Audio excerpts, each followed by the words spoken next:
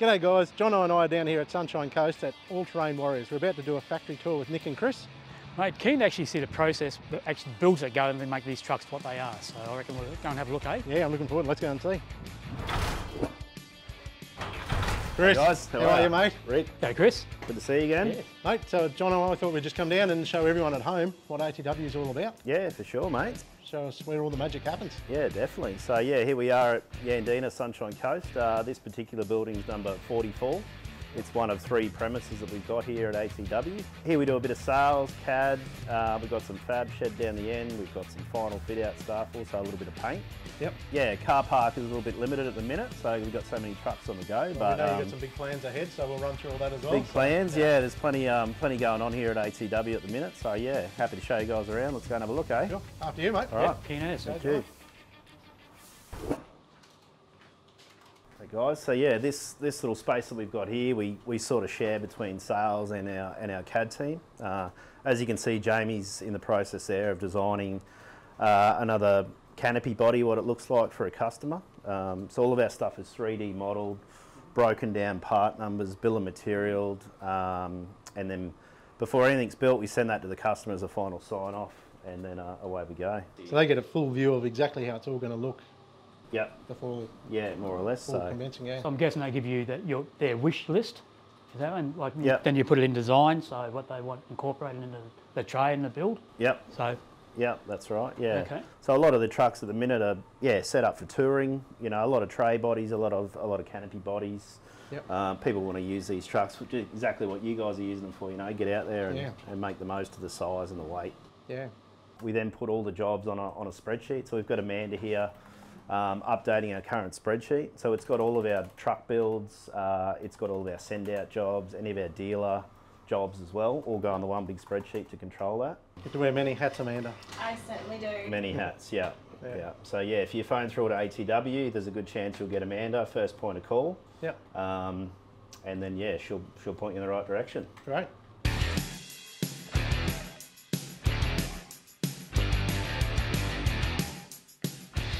What have we got here, Chris? So this is our main fab shed. So basically everything is CAD design as you guys saw. We then currently get it outsourced, laser cut, folded, and it comes to us in these packs. And then from there, the boys grab the parts, grab the works order, put them together, and then from there they're off to powder or paint. So design's done here, you externally cut it, and then full assembly's done here. That's right, yeah. So I mean, we're doing anything from trays, canopies, tow bars, underbody toolboxes, all that sort of gear. Yeah, all the stuff is done here in house. Obviously, we don't have a powder coat facility, so we use our mates up at powder and paint. Yep, George at Dynamic. Yeah, George up there, yeah. So like to keep it all local. It works well. We all work together. So yeah.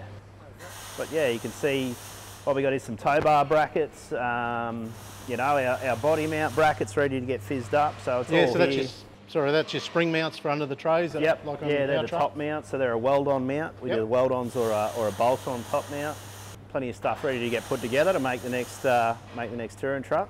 Yeah, right up your alley, Johno. Oh mate, I love metal work, eh? I've been a panel beater. Yeah, so the boys just pick what they need, go assembling, like all the welding then they go into that, like you said earlier, either powder coated or painted. Yeah. Then they're right to go. Yeah, so obviously we've been around for a long time. Like years ago we'd get a sheet of steel, we'd get the oxy, we'd cut it out ourselves, and fold and paint. But these days it's laser cut, it's fold, it's a lot easier. You do your smart work in the computer, and then the hard work's out here. Yeah, I often joke, we need to put something together without even using a tape measure. Like that's where it's got to. So everything is keyed in, so it all locks together. Yep. So there's no way the boys can't get it. There's no guesswork at all. No guesswork. And then from there you can see radiator guards here, just ready to be assembled as well. So we've got some water tank brackets. The boys are putting together another tray over here. So this is our current design steel frame tray that we're doing.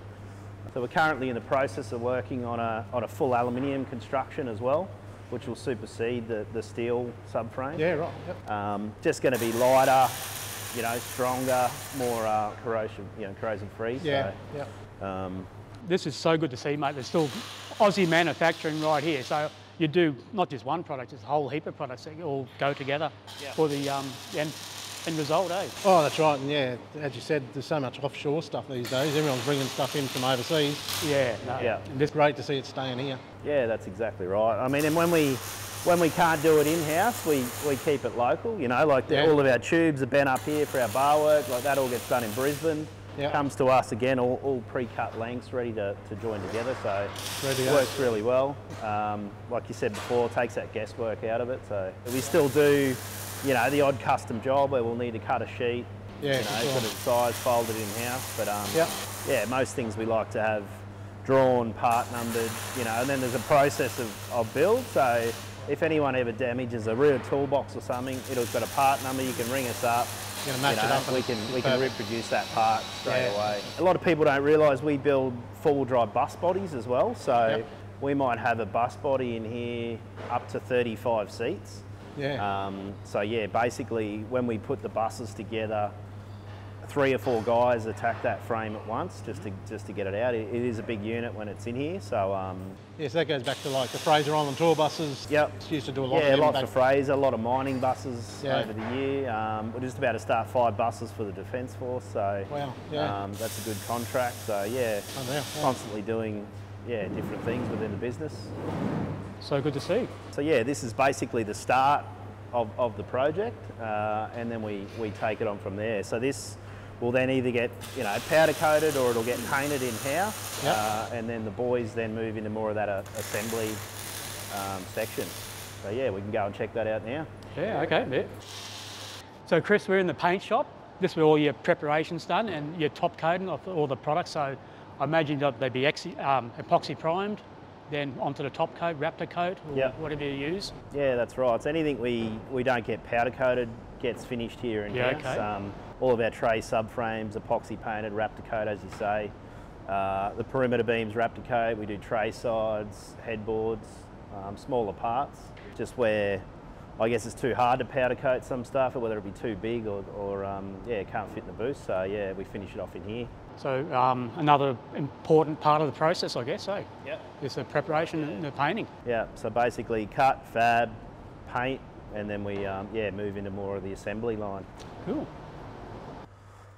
So guys, like we mentioned before, like most of our canopies are Raptor coated. So these are some that have just come out of the booth yesterday, still masked up, ready to go. So from here, doors will get hung, then they'll get put onto trays and into a final assembly mode. So various different accessories we can put on the top. You know, boat loaders, rooftop tents, awnings, whatever the requirement is. It's all fitted up here in house.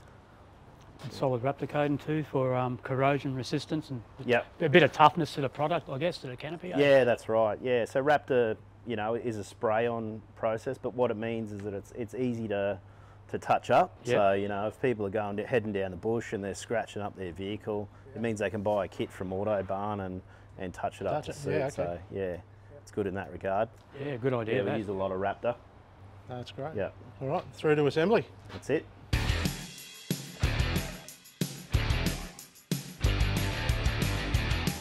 All right, Chris, what shed are we in here, mate? So this is the first stage of the cab chassis prep. This is where trucks come in, parts come in to suit. I can see Nick's here with the boys, setting one up now. Nick, how are you, mate? How you going, Rick? Good to see you, mate. Hey, John. Nick. How are you? Good, mate, good. Yeah, just checking over the boys here, fitting the raised breather kit. So basically front and rear diffs, gearbox, transfer case and dual fuel. So young Brody's is fitting the airlines now, so we get another fuel tank fitted on this side. It's a genuine 140 Isuzu tank. Yeah. So you modify them for the outlet on the other side? Is that how that works? No. With our tray cutouts, we modify the filler to go in the position of the cutout for the tray. Yep. But if it's just a standard build with no tray on the back, we'll just leave them the standard filler points. Just one, yep. Yep. Yep. And yeah, down the back here we got young Kai's fitting a rear winch tow bar, so 4.5 tonne rated tow bar with a winch cradle. Yep. We like to fit all our accessories to the chassis before we even get started on the trays, because it just makes it so much easier. Run all the wiring, fit the winches, but yeah, this is pretty much stage one. Yep. So I see you've got a few trucks in here. Everything's done in this one spot, so this truck stays here and gets basically all the fruit put on it. Yeah, pretty well. We're going to organise it a little bit better with a bit more of a production flow, but at the moment we've just got so many trucks at certain points of build where we just got to get them in wherever we can get a spot. Yeah, I've seen them lined up out here like they always are. Yeah, so, yeah. All right, Chris, yeah, everything's fitted up here, so off to the next shed, we'll go and check out next stage. Yeah, that's right. So you've seen the chassis, you've seen the tray started. We'll go and show you how they all come together and see that final product. Hey Rick, Nick, what's going on here? Oh, it's a bit of a secret, that one. Oh, we spotted it, mate. Top secret. Secret, not so secret. Oh, wow. So what's the go? Yeah, so I don't know if any of you guys remember our original, what we called our original hero truck. Yeah, yeah. Yeah, it's been out of action for probably the last 12, nearly 18 months now. And yeah, it's had a bit of a birthday, and as you can see, we've added another axle to it. So wow. Yeah, there's only one other MPS in Australia that we know has had the 6x6 conversion. So yeah, we used Bob from 6x6 Australia down at Coracai. He knows his stuff, airbag rear.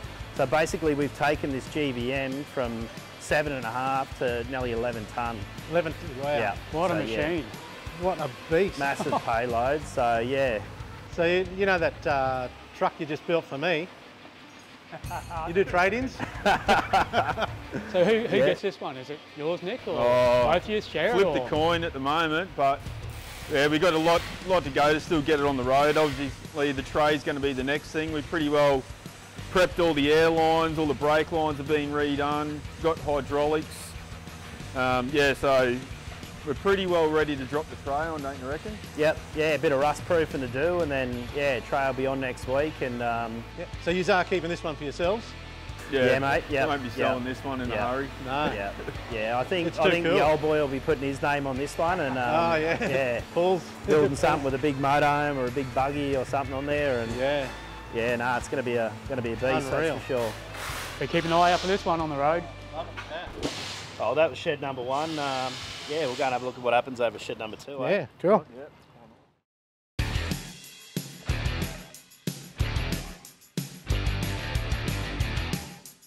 So we've got warehouse, dispatch, where we get all that stuff coming in as well. So you can see there's a couple of pallets ready to go out. So yeah, dispatch just Australia-wide, worldwide. Yep, so everything you manufacture you'll send overseas? Yeah, more or less. So yeah, we just make sure we've got the right spec trucks worldwide, and you know, that's so cool. The chassis are generally the same. Motors might be different with the Euro levels, but yeah, most of the stuff we can send out. Yeah, most of the Japanese stud pattern's the same. It's either a 6 or a 5 stud. So you can send we do a lot of rims to Japan especially, Europe as well, Poland, America. So yeah, there's definitely a market there for it. I didn't realise you were sending this gear so far. That's fantastic. Didn't even know that. That's right. And then this shed that we've got in here is where more storage again. You can see up the top here, we've got all of our tyres up there. That's one of our tyre storage area. We've got other tyres put away in containers as well. So it's the biggest thing about at the minute, you know, is having the stock. Yeah. You know, stock is not easy to get, so you know, we go above and beyond to try and have that in stock so we can build these trucks or send those products out. So yeah, well, I suppose tyres are probably the main mod you do. Yeah, that's right. That's where it all sort of, not where it started, but that's where our accessories started. You know, it started with the buses, and then we started doing accessories, but that was the main, that super single conversion was one of the first ones we did. So yeah, tyres. See some rims over here ready to get fitted up. We've got tyre fitting equipment, balancing equipment, some rims here, more tyres again. Yeah, so there's a lot going on in here. A few different sizes too, 19.5s versus 17s up the top there. So that's where your load rating comes into it. So obviously the 19.5-inch rim, you're going to get a 3,000 kg load rating, and those tyres will take 3,000 kgs, where you run the 17-inch rims, it's obviously a little bit less than that. So we advise people that have got heavy trucks, towing, big boats, heavy canopies, definitely to go the 19.5s. If you're a tradie with a light aluminium tray canopy with a few tools in it, then the 17s are fine. But when you're really loading these trucks up, you need to step up and know your weights, and definitely know what rim and tyre combo you need. Well, that's why these are taken off so much over 79s and that. Yes, you've got a lot more, but you still need to think about it and dot your I's and cross your T's as well. Yeah, that's right. Yeah. And you know, towing a 4.5 tonne van, you want to be as safe as you can. Obviously, there's a lot of families towing these days. You would be surprised the amount of young people that are actually stepping into these vehicles. And you know, obviously we've got kids as well, so we try and get them to go in the right direction, be the trucks as safe as they can be. Definitely, yeah, if you're doing that touring, towing combo, it's the 19.5 all the way. That's why it's important to talk to guys like you, your experience, you know, passed down from even your dad. Come and talk to you guys about what's right for that particular person. It's not a one size fits all. No, exactly right. Yeah. A lot of that falls back on compliance as well. You know, like you just can't slap a set of rims on a truck. You know, we're a heavy vehicle, everything's got to be mod plated, everything's got to be certified. You know, you can't put a fuel tank, a tow bar, you know, single wheels, changing seats, everything's got to be mod plated. So there's a lot of people out there that, you know, just slap products on, but we will never do that. We want to make sure we can support it, compliance it, mod plate it before we sell it. Duty of care, you know, insurance purposes. Insurance, yeah, that's a big thing. That's a big one. If you have an accident, you don't have a mod plate or an SSM on there for those wheels, you're basically voiding all warranty. And do it the right way, do it first time. Do it once, do it right. Absolutely. But just one thing before we left, I just want to show you the 22.5 inch rim too. Yes. So a lot of people don't know about these rims because at the moment it's more the small MPS, the FGB 71 Canners, for instance, the Hino's. But if you look over here on the shelf, that's our 22.5 inch rim. So they're for your FTS, the Hino GTs, FSS. They've all got different offsets as well, so similar to the smaller 19.5s. Yep. These bad boys, the wheels and rims can take 4,500 kilos each. So that's super load. So when the guys are doing the beach towing up at Fraser, Rainbow, Morton, that's the tyre and rim combo they're running. So like the recovery trucks, you mean? Yeah, yeah, for sure. Yeah, so that's just another little one that not many people know because the trucks aren't that popular, but yeah, we do have a single wheel conversion available for the bigger four-wheel drive Jap trucks. Wow, excellent. Yeah, so this is basically, suspension, wheels, number 2 factory on the premises. So yeah, what we've got now is another pretty exciting thing that we've just moved into. Factory number 3 for us, so we are expanding. Exciting times, we'll go and have a bit of a look, eh? Yeah, that'd be great. So yeah guys, this is factory number 3, I guess we're calling it. So it's right beside our current facility at 44. And we've literally just taken the keys. It's brand new for us. So we're 3,000 square metres of land, 600-700 square metres of building at the minute. We've got big plans out the back. This blue shed, as you see it, will become our new showroom office. So yeah, fully recladded, big flyover roof, air-conditioned showroom where we can fit a couple of trucks in there at a time, so people will be able to come in, have a look at the trucks, test drive the trucks, sit them down, and have a good walk through. And so you've been limited on space for so long. The amount of trucks I see you squeeze in over here and over the road. Yeah, this must be just a game changer. Yeah, definitely outgrown it. So it'd be nice to get over here and have a nice clean showroom to really show off these trucks in a nice environment for a handover. Excited for you. It's stoked. It's a big decision, but you know, we can see it there. It's expansion for us. And you were saying a big roof over the top of here, we'll be under roof here? Yeah, basically where the trucks are, we'll be fully well under roof, and then the ability to drive in and out. So we'll keep this as the as final fit outs. This is where all the clean work will be done. So trucks will be fitted, trays will be put together. Our original factory will become still maintain the fab, the paint, everything over there, and then we'll have the final fit here. As you can see, there's plenty of hard stand here. I reckon we're probably going to be able to fit, you know, 60 to 80 trucks in here if we stack them right. So at any one time, like I think we're down to about 25 trucks now, but you know, late last year we got up to nearly 70 trucks. So yeah, I guess the last piece of the puzzle is when they're all finished. So we've got a couple here that we've just pulled out of the line. This is a couple, they're both going to the same dealer in Victoria actually, so all ordered through the Isuzu dealer down here. And getting a lot of inquiry out of Victoria at the moment. Yeah, so basically, you know, they are 2 different trucks. two different bull bar designs. That's got our Dakar style spotty, same as your truck there, Rick. Whereas this one's more conventional. Conventional hoop, yeah. But yeah, you can see this is what that finished product. We were looking at canopies before. We were looking at trays getting put together. This is basically the finished product here behind us. So and then this one over here, it's going to actually be a slide-on motorhome, I think. So that's why it's got not tray slides. It's going to have a little jack on and off camper, which the customer's putting together. So but yeah, two very similar trucks, but yeah, different style, different look. 19.5s on this one because it'll carry a lot of weight. This one here's still got the 17s. That's about as heavy as it'll get. It'll have some stuff in the canopy, maybe a couple of push bikes on the back. That's all the decisions your customer's got to make. Yeah, that's right. Yeah, and it's always good having product here for them to show, and that's the idea around this, is to have that showroom. Absolutely. Put them in a truck. And now with your own trucks here too, that's another good thing. There's always something to look at. So credit to you guys. Absolutely. Fantastic. Appreciate you guys coming out. No, thanks for the tour. Well guys, if you're after an expedition truck like mine or a cool terrain build here, sure you get in contact with Nick and Chris here at All Terrain Warriors Sunshine Coast. Check out the details below in the description.